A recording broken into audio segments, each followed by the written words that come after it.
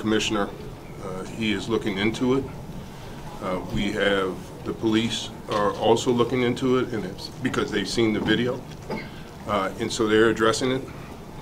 We will leave it in their hands, but this is not how we should interact after a game. This is not the way another team should grab a player and do what they did. It's completely and utterly unacceptable.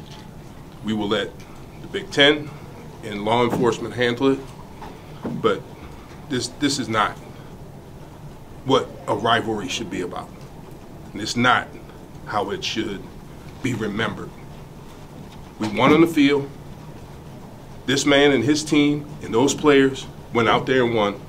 And for that to happen is unacceptable. And that's all I'm going to say. And I'll leave it to Kevin and law enforcement to handle.